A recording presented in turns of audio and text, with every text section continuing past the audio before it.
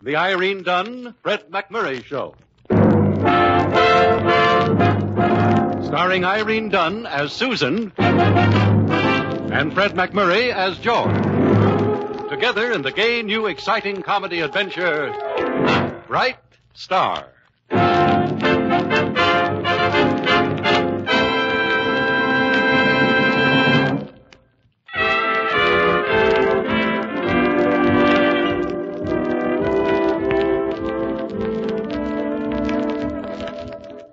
The Irene Dunn, Fred McMurray Show, with Irene Dunn playing the role of Susan Armstrong and Fred McMurray as George Harvey, owner and star reporter, respectively, of the Hillsdale Morning Star. Well, events are beginning to happen, and as usual, they will have a definite effect on Susan and George.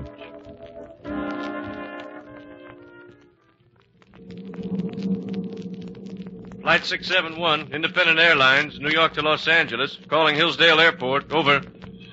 Tower, Hillsdale Airport, to Flight 671. Go ahead, 671. Trouble with number 4 engine, Hillsdale. Can you clear me for an emergency landing? Give your position, 671. 25 miles northeast of your field. 8,000 feet, but I'm dropping down now. You're cleared for an emergency landing, 671. 10-mile-an-hour west wind. Come in on center runway. Over.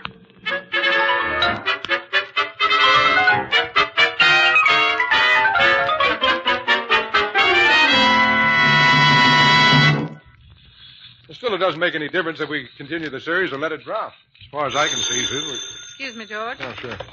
Hello? This is the tower at the airport. I've got some hot news. A transcontinental flight is setting down out here. Emergency. Oh, well, just a minute. Maybe you better take this. The airport thinks they have a scoop. No. Go ahead, airport. An independent airlines flight is setting down out here. Oh, any danger of a crash? No, just motor trouble. Oh. Thought you might be interested. No. I'm just glad I'm on the ground. You mean that ain't news for Hillsdale? Sorry. Miss America's on the plane. Thought you might get a story. Who did you say? Miss America. Oh, now you're talking, brother. That is news. I'll be right out. George, where are you going? The airport, Susan. Over.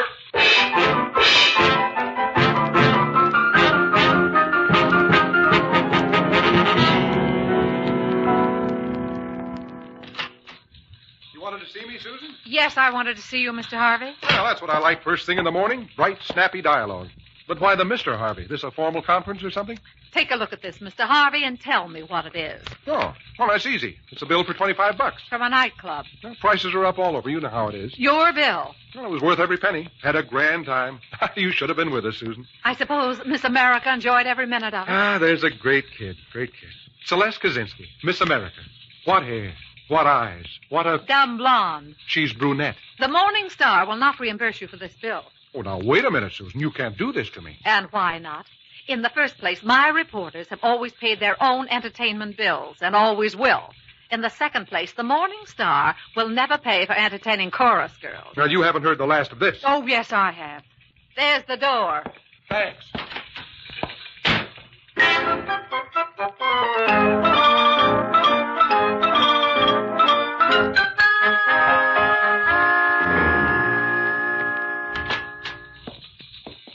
I'm delivering the afternoon mail. Don't bother me, Sammy. How come you never get no mail? I use carrier pigeon. Hey, how does it feel to be out with a pigeon like the one you had last night? How did you know? I saw her pictures in her write-up. When did you read my copy? When I was carrying it to the basement to get burned. Oh, so she's not going to run it after all. That was some beef you had with Miss Armstrong. You know everything, don't you, Sammy? Oh, well. You know I'm going to slap you silly if you don't get out of here by the time I count 3? Yes, sir, I know it now.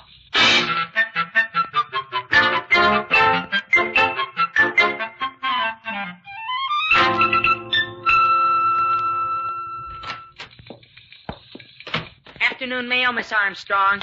Thank you, Sammy. That Harvey guy didn't get none at all. Oh, I dare say. Maybe that's why he wanted to slap me around. He what? He said he was going to slap me silly. That big bully. Picking on a little fellow like you. Remember this, Sammy. You don't have to take a thing from Mr. Harvey. Not a thing. You mean I got the green light to get him told? You certainly have. Why, that man's losing all sense of proportion. Oh, boy, oh, boy, oh, boy. Now, let's see about the mail. What? What's this? We are considering George Harvey for an assignment in our New York office.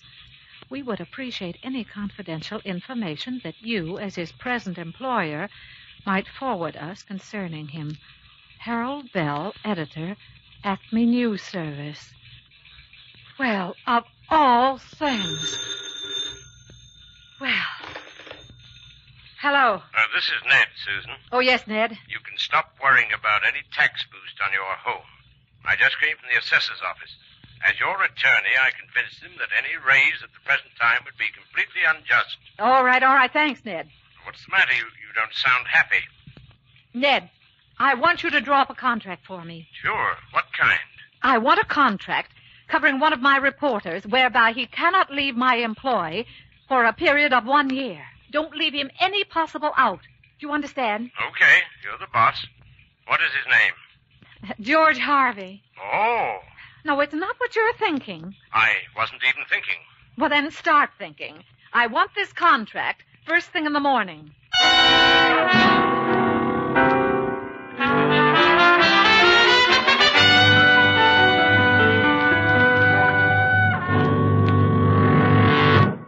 Morning mail, Miss Susan. Thank you, Sammy. Want to see something funny? Something funny? It's a dopey cartoon. I got the artist to whip up about that Harvey guy. Oh, get a load of him with that silly look on his stupid And kisser. just what do you intend doing with this? I'm going to go right in and slap it on his desk. You do no such thing. Hey, the cartoon.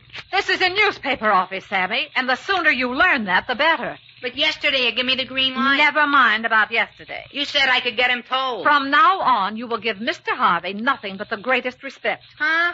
You will be courteous and complimentary. You will do his bidding at all times. In short, you will go out of your way to be nice to him. Now, is that clear? It ain't clear, but if you say so, I'll do it. Good. Now, go and tell Mr. Harvey I want to see him in my office.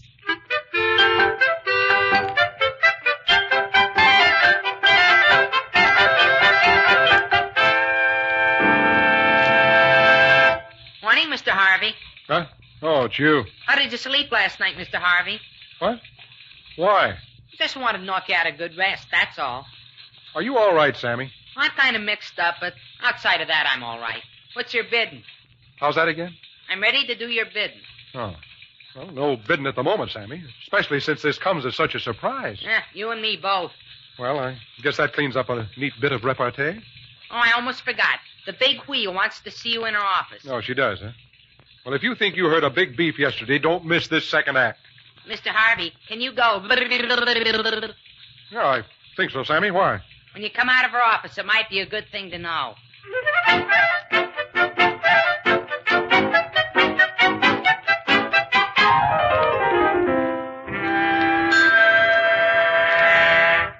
Now, let's get one thing straight, Susan. I don't intend to stand Here's your for... check, George. Huh? Your What check? Your check for $25. Oh. The one we were so silly over yesterday. Well, this is more like it. Thanks a lot. Oh, it's nothing, really. Well, to you maybe, but to me, $25 is a real tidy sum. It's silly how we quarrel over petty things, isn't it, George? Well, it certainly is, especially when I was right all the time. Of course you were right. That's what I mean. Well, I guess that about covers it. I must say this was real big of you. Oh, it wasn't at all. It was only just. It's what you can always expect here at the Morning Star. Susan, I can't let you take all the blame. I did a foolish thing to begin with. Nonsense. No, I mean it. It was all my fault. I rushed into something I shouldn't Well, have. now, let's not say any more about it, shall we? From now on, this is the way it will always be. Susan, I like you like this. Well, maybe you should see more of me like this. Yes, maybe I should. How about tonight? Huh? Dinner at my house. Spaghetti. Spaghetti, huh? Uh-huh. Shall we say 7:30? Yes, let's say it. 7:30.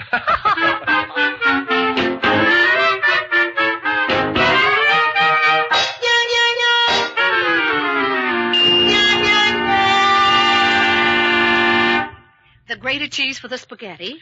It's there. The soy sauce for the rice patients. That, too. And the ice cream for the cake a la mode. Yes. Oh, and did you put the chestnuts in the turkey stuffing? Check. The mayonnaise for the salad. Oh, yes. Well, I guess that's about everything. It certainly is. Figure he'll go for the bait tonight? Just what do you mean by that? Pop the question. Ain't that what you're after? Certainly not. You think every time I have a small dinner party, I expect to be proposed to? Well, do you? Can't take your money for those easy questions. Shoot me a hard one. Patience. As I told you, tonight's something extra special. I suspected that. So would it be too much trouble to go out of your way a little and be sweet to Mr. Harvey?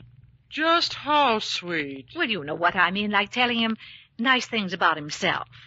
Never was good at making things up. You better coach me. Well, he does have his nice points, you know. I'm listening. There he is. Patience. Sometimes those chimes play the most beautiful music in the world. Uh-huh. But right now they're playing stormy weather.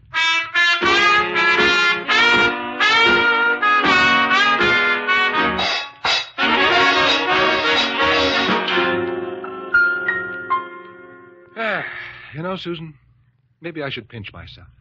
Why? No, just to be sure I'm not dreaming. A dinner that was out of this world, your piano music, the two of us, and no arguments. Heaven couldn't have anything on this. Heaven is sometimes nearer than we think, George. Everybody's been so wonderful. Down at the paper, here. You know, maybe I'm just beginning to get what I deserve. Well, of course you are, George. And I've got something else here that you deserve. No kidding. What is it? Well, never mind what it is. Just sign on the dotted line. Yeah. Whereas this order, the party, the first part, the party, the second part, and the next. Hey, this is a contract. Well, of course. Oh, but it's for one whole year. Yes, and a raise in salary. You noticed that. Well, I certainly did, but why? Little reporters like me don't rate these things. But from now on, you're a big reporter. Oh. There are big things ahead for the Morning Star, and you should be a part of those things. Big things, huh? Well, yes, indeed. So just sign it, George. Well, maybe we should add one clause before I sign. What clause? Well, just an expense account for me in pursuit of my duties. Well, of course, sure. Just write it in. Yes, sir. There. Now, my signature. There you are. Thank you, George, so much. Well, thank you. And now that I've signed, it's only fair to tell you that you went to a lot of trouble for nothing. I had no intention of leaving, ever. Oh, well, you can never tell about those things, and now this makes it official. And now, Susan, how about that game of canasta? Canasta? Oh, I'm sorry, George, but I do have a headache. Perhaps I'd better rest and some other night, huh? Oh, but you look all right. Yes, I know. I always do. It's embarrassing. You don't seem to be suffering any. No, but I am, really. Susan, did I do something wrong? Well, of course not. Now, you just run along like a good boy. Okay, if that's the way you want it. Well, now, what in the world's that for? Well, Sammy told me this might come in handy, and brother, he was right.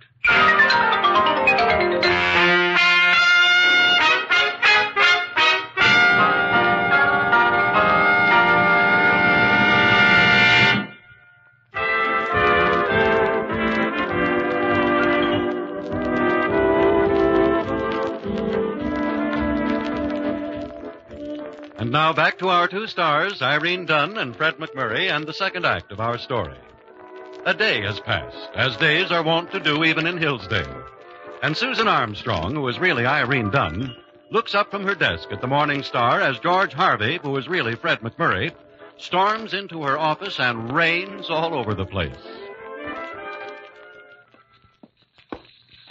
Of all the low-down, sneaking, conniving, underhanded, miserable, contemptible tricks... Everything I did was perfectly legal. Then you know what I'm talking about. No, I have no idea what you're talking about, and I thank you to watch your tone. I'm talking about this letter I got this morning from the Acme News Service offering me a job in New York. Well? They said they wrote to you asking for information about me. That's true. What did you tell them? Nothing. I'm not obligated to do their bidding. Maybe you're not, but you wrote me in with that phony contract the other night when you knew they wanted me. Susan, how could you do such a thing to me? You might take a little personal gratification from the fact that the paper needed you enough to offer you a contract. The Morning Star needed me. Why, a moron could write for this sheet. Perhaps you're right. I'd suggest that the moron retire to his office and start writing. Susan, I'm warning you. You can't get away with this. Ha! I'll break this contract if it's the last thing I ever do. I'm busy, Mr. Harvey. You sure are. Busy like the little bee in the fable. Well, we'll see who gets stung in the end. Please remember, you're speaking to a lady. You want to bet?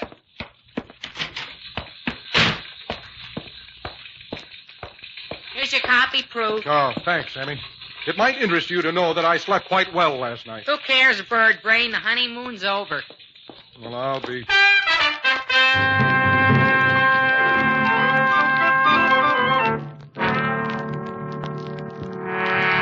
I called you in here, Mr. Harvey, to give you a little bit of news. Well, I was interested in a bit of news. What's up?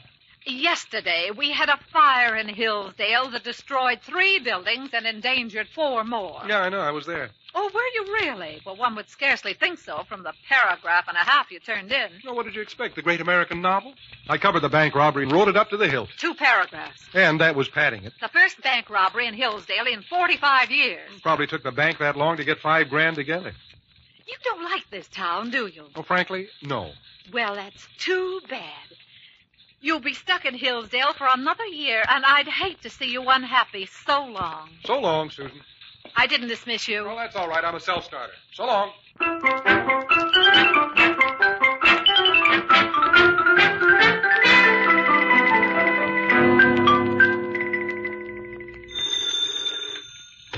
Morning Star, Harvey speaking. Is this George? Yeah. This is Celeste. Who? Celeste Kaczynski. Oh, Gesundheit. I mean, who? Well, don't you remember me, George? Miss America. Oh, Celeste. Well, that's what I've been saying. Well, where are you, in Hollywood? I'm in Hillsdale, George. Hillsdale? But I thought that you were out In the bus station, George, and I'm frightened. The bus station? Well, what are you frightened of? Those buses won't hurt you, Celeste. Well, you're the only one in town that I know. Won't you come and get me? Well, yeah, sure. How long will it take? Well, not long. I'll be right down. Now, don't go away. Oh, I won't, George. There's no place for me to go.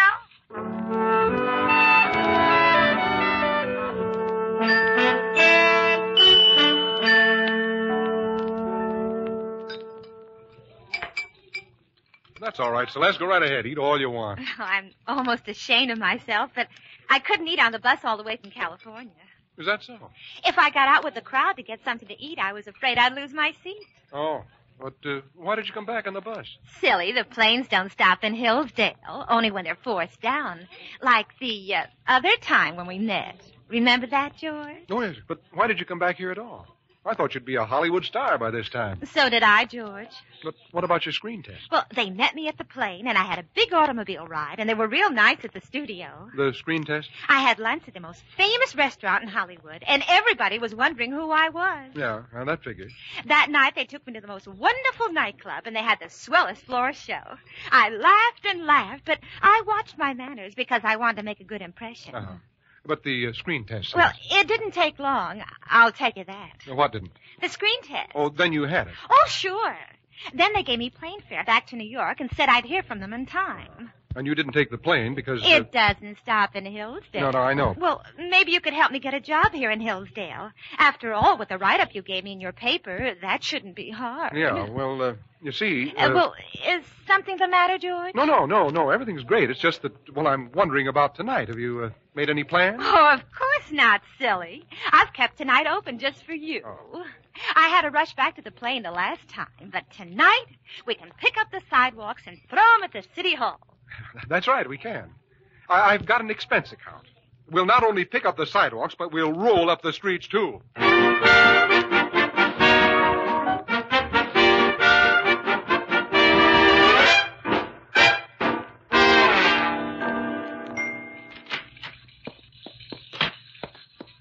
Well, good afternoon. Did you wish to see me? That's the last thing I'd wish.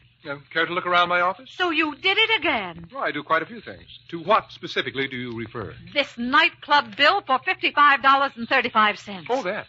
Had a grand time, grand. Celeste is back, you know. Miss America. Remember? Remember what I told you before? Remember the contract? Expense account and everything? It's all legal. And this 3-column spread, what exactly is the meaning of this? Oh, that. The greatest human interest story the sheet ever ran. Beautiful girl spurned by Hollywood, flies across country for a screen test. Great test, but no contract. So, she flopped out in Hollywood. Well, I wouldn't say that. She didn't have a chance, really. And now she's come back to her prize sucker. Meaning? I suppose you'll get married and become Mr. America. Well, we hadn't planned that far ahead, but it's an idea. I'm not bad in trunks, you know. Well, speaking of trunks, you can pack yours right now. Oh, sounds like a distant assignment. India? See this contract? Ours? Watch closely. Yeah. And that means... You're fired. Through. Washed up.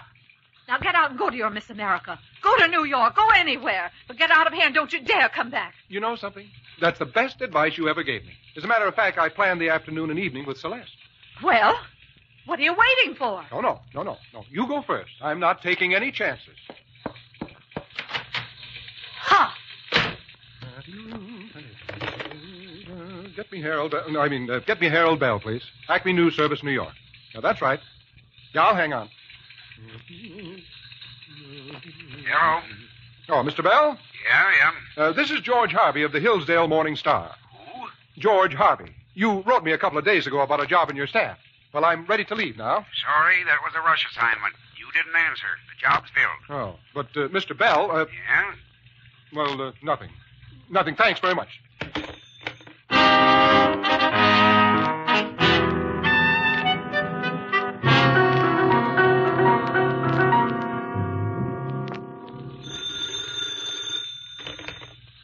Yes?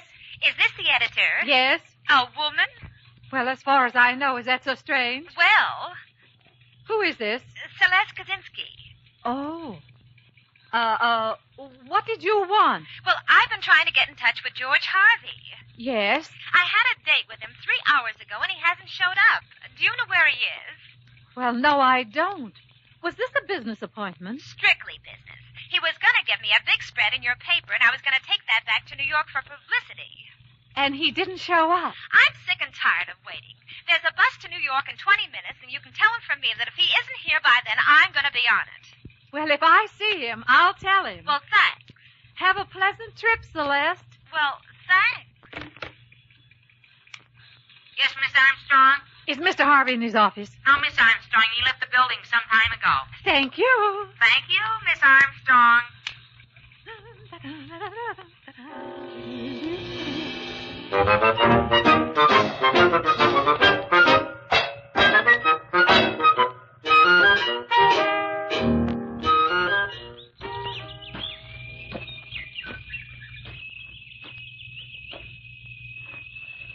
Oh, bag of peanuts, I guess.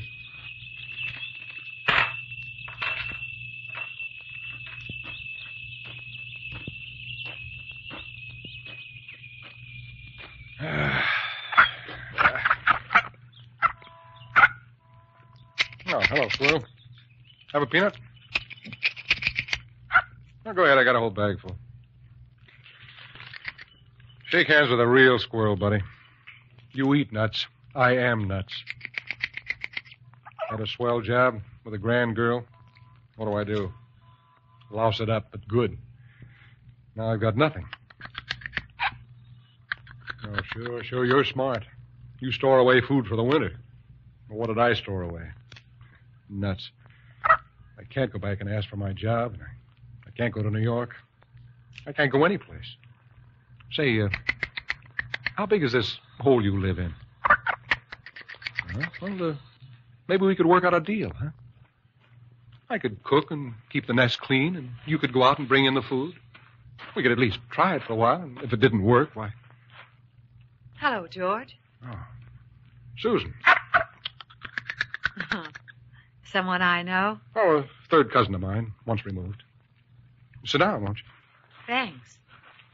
I thought you might be here. Oh, I came early to get a lease on this bench for the winter.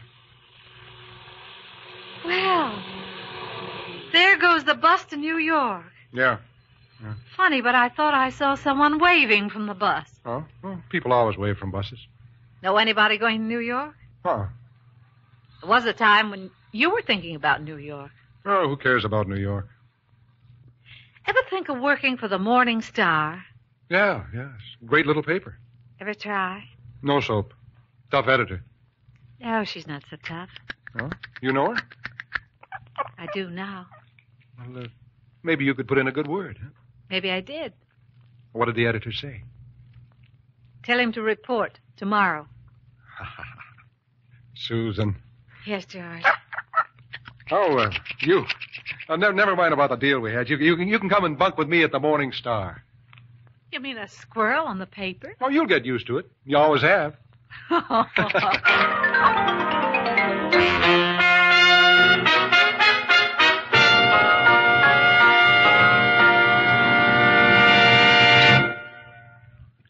Our stars, Irene Dunn and Fred McMurray, will be back in just a moment.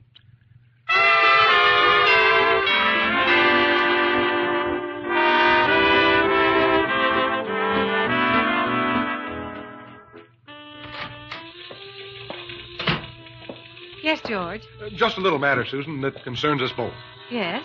I have a contract here that I drew up myself, the terms of which bind us together for 99 years. Well, is that legal? Sure, it's legal. It's just like a lease. I don't want to make the same mistake again. I'm here and I want to stay. Oh, well, I want you to stay. Okay, sign right here. Look, your squirrel on the windowsill. How do you like that? He's ready to move in. I wonder why. I'll tell you why. He thinks we're both nuts.